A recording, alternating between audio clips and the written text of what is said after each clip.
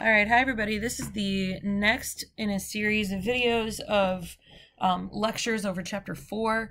First, we're going to talk about oxidation-reduction reactions. We're going to talk a little bit about solution chemistry and how to express information about solutions using concentrations like molarity, which are moles per liter. First, let's talk about oxidation and reduction. We talked a little bit about this in the past, but really only in the sense of what are oxidation numbers. And so I do want to talk a little bit about what oxidation is and what reduction is. We're going to talk about how to always know which is which using a moniker called oil rig. And here we'll see at the bottom where these come from. An oxidation occurs when an atom or ion loses electrons. And so for oil, we say oxidation is loss. Hello. It's not gonna let me. Sorry, this is not a good slide to write on, apparently. Oxidation is loss. And then reduction is gain. Okay. Highly recommend you try to commit this to memory. It'll help you in the future when we're trying to identify what is oxidized and what is reduced. When these types of reactions happen, you have to have them happen at the same time. We're going to look at how they are typically written. We've got this example reaction here of calcium and oxygen making calcium oxide. And we'll look closer at some reactions and some of the rules for determining what is oxidized and what is reduced using oxidation numbers.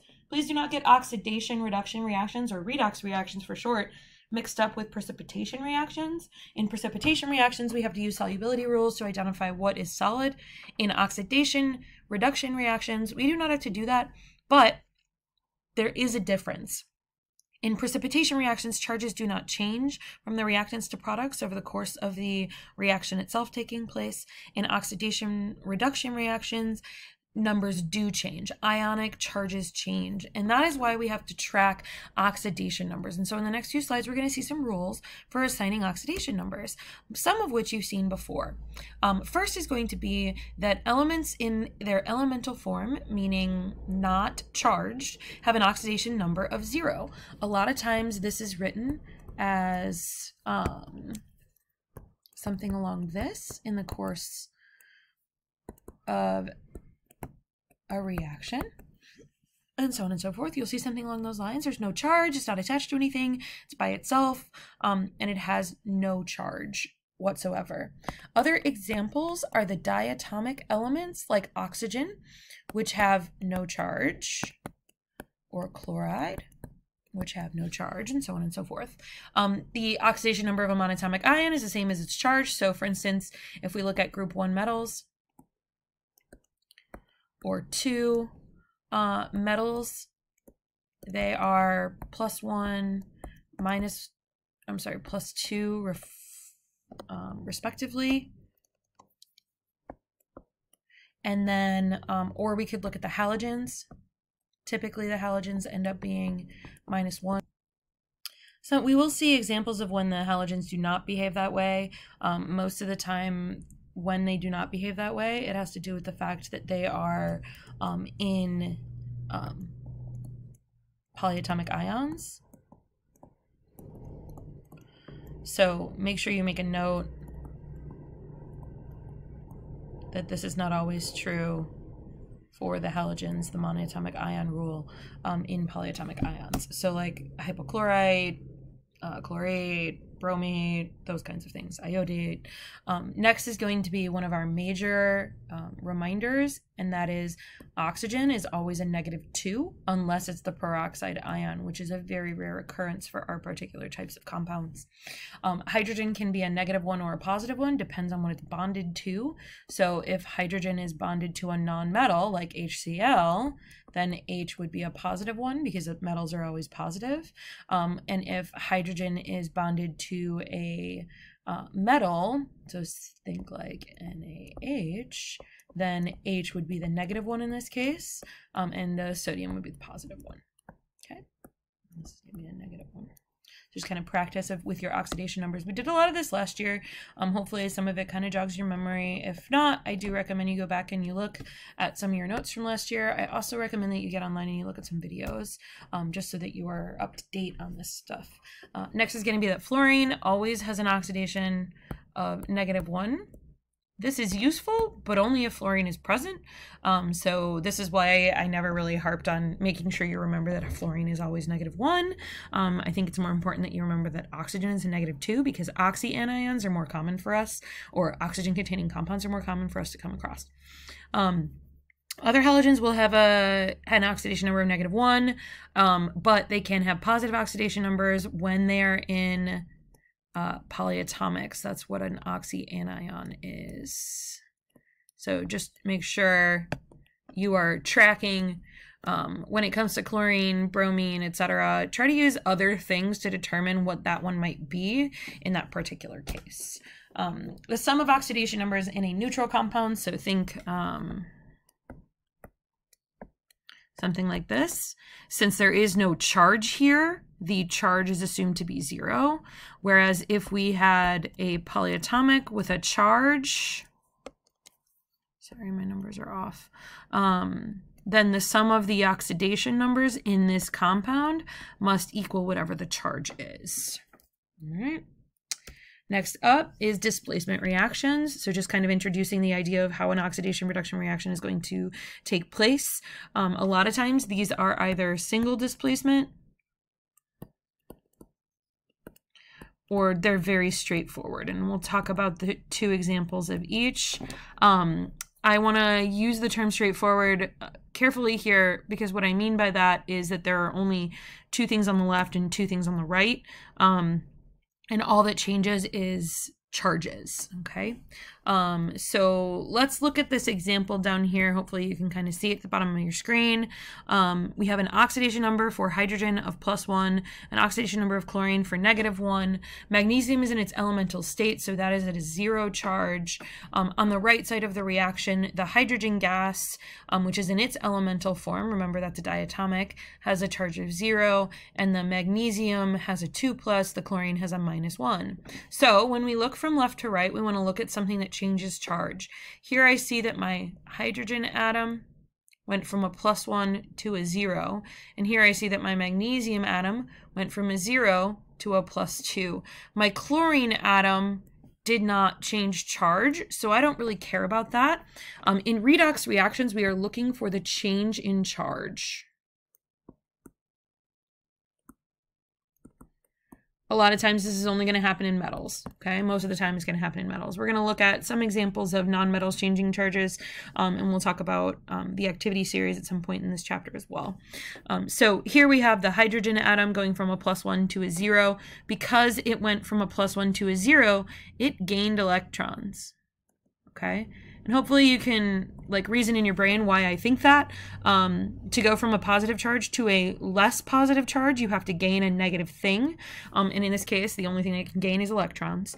Up here, we went from a 0 to a +2, which means this thing lost electrons. Okay, and if you remember our moniker, oil rig, an oxidation is a loss and a reduction is a gain.